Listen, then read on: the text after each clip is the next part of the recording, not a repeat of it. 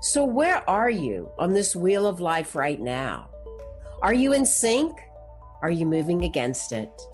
If you take this time right now to tune in and notice, are you prepared to harvest your work? Have you been allowing things to grow for you? Or you keep starting over and losing your place? These are the things we look at when we work in harmony with Mother Earth and then balancing the elements within this circle of life. I'd like to offer a meditation now to help you connect with your own intuitive guidance to know where you are in this circle of life.